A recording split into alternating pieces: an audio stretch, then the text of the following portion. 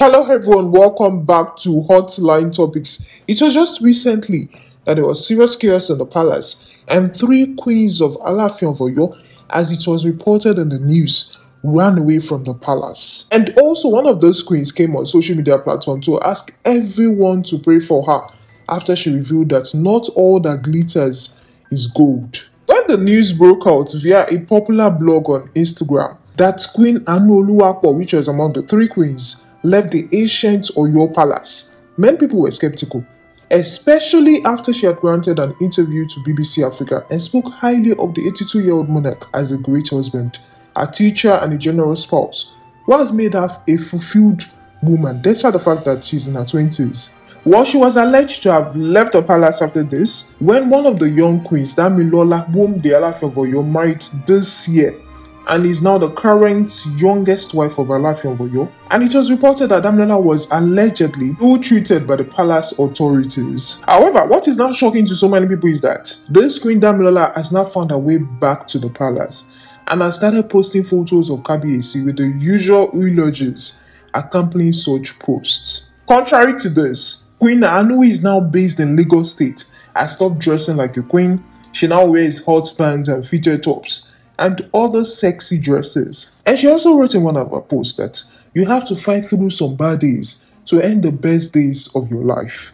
With many people paying compliments on her recent post, Queen Anu also wrote again that I don't have everything figured out, but at least I have a plan.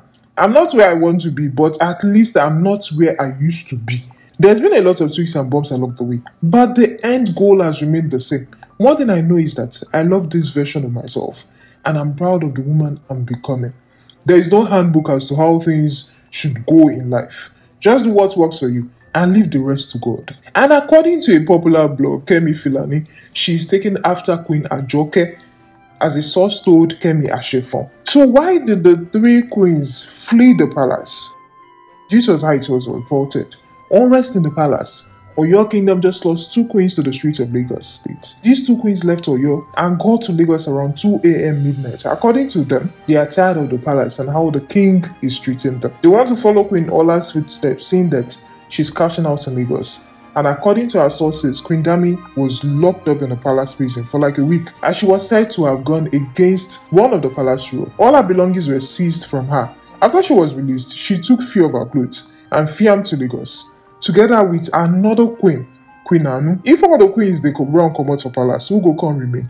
Make all these queens stay in one place so I come in peace. This was how it was reported by Gist Lover blog. However, this same Queen Dami, who absconded from the palace after she was locked up in palace prison for like 1 week, has gone back to the palace. And this has indeed shocked many people. On a recent post on her social media platform, Queen Dami shared a lovely photo of herself and wrote, "Never sacrifice three things: family, love, and yourself." And she also posted another photo where she tagged it Olori, with crowns in between. All the controversy surrounding the palace started months ago. A rumor of an alleged affair between Kamwan and Alaafin of Oyo's wife started circulating on social media platforms. Kwamwan was romantically linked to Olori Ajoke. However, both Olori Ajoke and the Fuji musician debunked this rumor. And the Fuji musician, in a statement released by his media advisor, Kunle Rashid, denied the allegations and said that,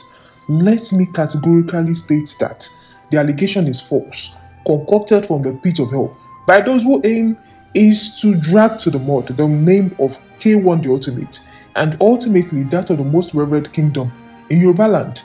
These agents of Lucifer have continued in their warped delusions to see K1 go to the ground, just for being conferred with the title of Mayegun of Yoruba land." Let me remind the rumormongers that Nigeria has adequate laws to bring anyone who has embarked on character assassination of the innocent to book. The fact that the general public should be rest assured that we will legally seek redress for these allegations. Alaafin of Oyo had recently installed Wasiu Ayinde Kwamwan as the Mayegun of Yoruba land some months ago in Oyo State. Meanwhile, in a previous interview, the Alaafin of Oyo had opened up and talked about how he did not propose to any of his wives. In his words, "I did not propose to any of my wives. They desired to be with me because I sent them to school.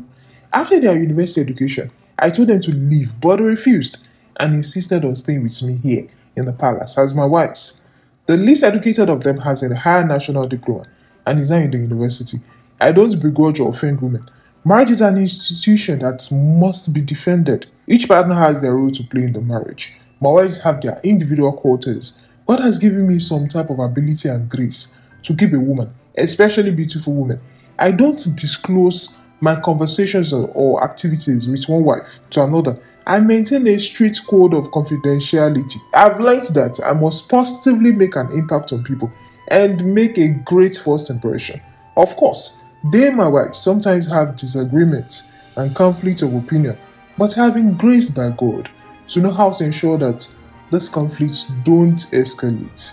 This was what we read in an interview with Punch 2 years ago. Alaafin Of Oyo is one of the most revered Yoruba monarch and is also known to be a lover of women.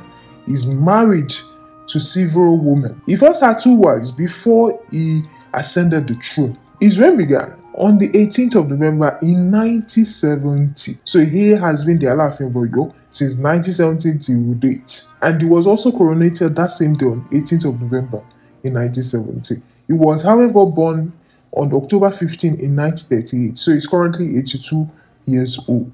And yes, he already has two wives who are now in their 80s before he became the Alaafin Of Oyo.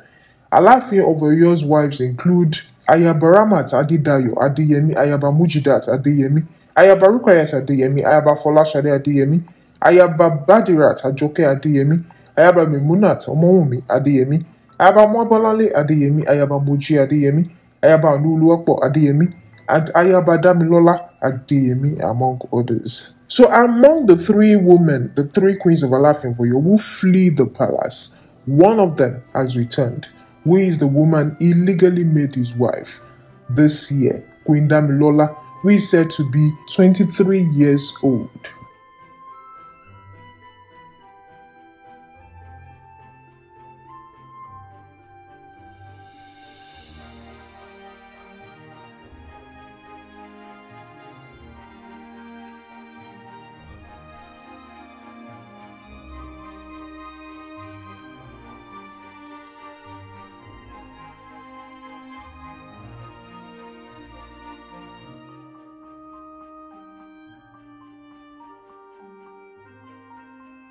We have come to the end of this episode. We hope you enjoyed it and learned one or two new things. Subscribe and hit the bell icon for our daily contents.